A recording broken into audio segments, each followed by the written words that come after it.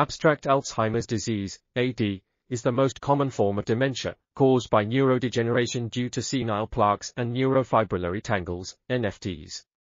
Neuroinflammation, characterized by the activation of glial cells such as microglia and astrocytes, is observed around senile plaques and affected neurons in AD.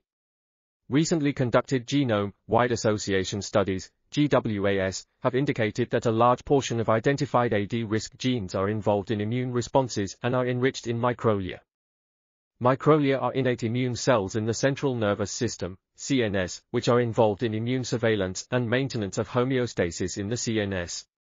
Recently, a novel subpopulation of activated microglia, called disease-associated microglia, DAM, has been identified in AD model mice. These microglia closely associate with amyloid A plaques and exhibit characteristic gene expression profiles accompanied with reduced expressions of homeostatic microglial genes. It remains unclear whether decreased homeostatic microglial. This article was authored by Akira, Sobue, Okiru, Komine, and Koji, Yamanaka. We are RTCLTV, links in the description below.